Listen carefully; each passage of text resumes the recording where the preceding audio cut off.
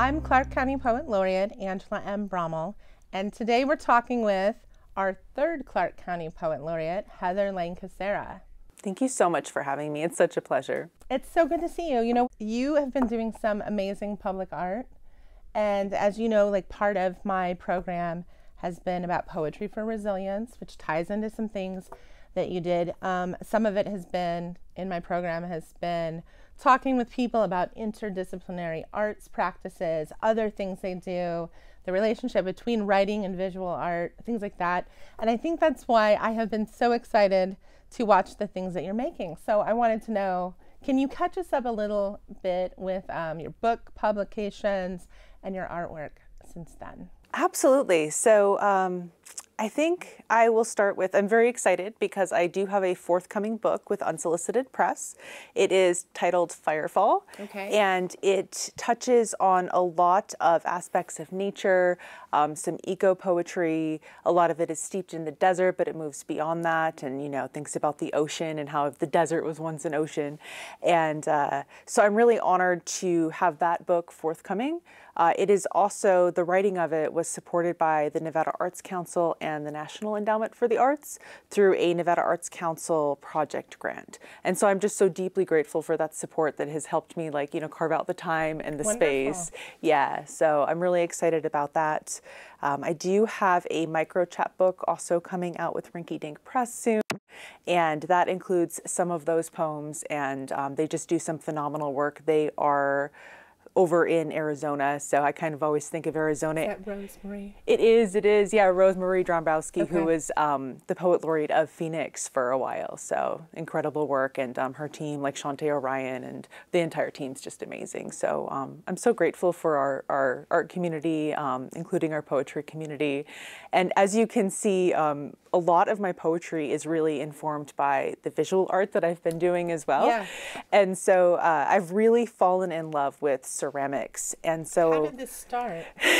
So I started taking classes over at Clay Arts Vegas, and the folks over there, Peter and Tom, are just phenomenal. But I found that being able to work in kind of two different mediums, so, you know, writing and then also pottery, there's something about it that really informs one another for me. And so I'll be thinking about like lines and images and textures and cadence while I'm, you know, sitting and throwing something or hand building something. And then also the movement that comes out of what I am making with my hands absolutely finds its way into poetry as well. So for me, it's been really fun to witness the ways in which they play together or inform each other or end up in conversation with one another. One of the things I love about that is I think, and you know from teaching too, a lot of times I tell our students that we tend to think of artists as visual artists and then writers are writers. But, you know, historically there were times where, you know, artists were doing whatever it took to pay the bills. So they might be newspaper reporters while they're also poets, but they're also actors on the stage. Maybe they're making visual art. And I think we have a number of local poets who maybe have been visual artists in the past or still make work. And so I think everyone has been excited to see this and understands what you're talking about. But I think that's exciting to share with the public, to say, on the flip side, if you're a visual artist, like, please come to poetry classes and workshops, because you have this visual language and you have description for texture and other things like that. Absolutely. And it's really fun to see the ways in which I can infuse my poetry into descriptions of my visual art. So sometimes visual artists share with me that they don't necessarily love writing the descriptions of their work, or that they can find it a little bit nerve-wracking, you know. And for me, it's really, really fun because it feels like poetry. Yeah. So I totally get that. Yeah. You brought some work today to share with us? I did. I absolutely did. So I chose a poem that feels like it's in conversation with the fish that I have here today. So these fish were part of a larger stacked art piece that was part of a temporary art installation over at Clark County Wetlands, their Rooted exhibition. And so I wanted to bring something that felt like it was, you know, in conversation with that. And so I brought the closing poem from my forthcoming collection, Firefall. Thank you. Wonderful. Thanks for the opportunity to read. Wanting water, Here is where I return to when I am feeling without you. When object permanence fails me, when the ocean perch within my chest turns into a ruby-throated hummingbird, and then back into a fish out of water yet again, all without ever being seen. But in the end, everything is hidden from at least somebody. It is Pisces season. What we let go can be written down and then burned and then, instead of buried, lost within the moon water, which was made by abandoning open-mouthed vessels beneath this late night light. This time, under this terrestrial body, it can only be the small things that we let go. When we were young, you would look up asking to be held. Would our mother empty her vacant pockets, pulling them inside out, as if ebbing like tidal flow, as if each denim basin could be an entire sea, only to say no, to say she had nothing more to offer?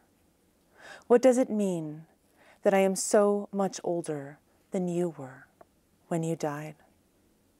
Why can I no longer remember the shape of you, sister, when you would swim? You know, I heard this when it was first starting. You know, I've heard this in workshops. You helped me workshop it, exactly. Thank you so much for your feedback. And so I mean, I don't even remember what I said then. I've always thought it was beautiful and how you pull it together. And of course, I remember the stories from your first chapbook. Yes. So that's one of the things I love about chapbooks and longer books is that we start to get the mythology of the writer. You know that world building. Absolutely. And I really should mention that too. So my first book, I Was the Girl with the Moon-Shaped Face, was published by Zeitgeist Press, which is Bruce Isaacson's press. Right. So our first, poet laureate. And so it's just another example of how incredibly supportive our poetry community is. So wonderful. So what I would like to do is in the next 6 months, in my last 6 months, we're going to be doing more workshops, more readings and things like that. Wonderful. And so I would like to be in touch with you to maybe talk more about this and invite people to come learn about these experiences from you. I love the idea of saying like, come on and we'll make your art tags more poetry and you help us the visual. So thank you so much for coming out. And for everyone at home, please check out Heather's books. If you're shopping locally, they're at the Writer's Block. You can also find them online through the publishers and other people. You can keep up with where Heather is going from her website. And for Clark County Poet Laureate events, you can check the county page. We also have a Facebook group called Clark County Poet Laureate Community.